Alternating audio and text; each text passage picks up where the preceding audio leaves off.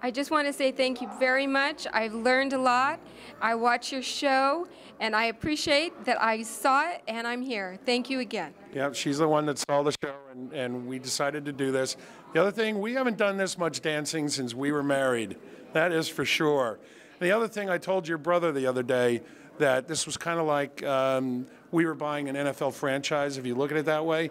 And you're inviting us to come by to your franchise and come by and see the players, see the stadium, see how you run the team, the playbook, everything, so that we can take it back to our franchise and do the exact same thing, because yours is successful and really winning.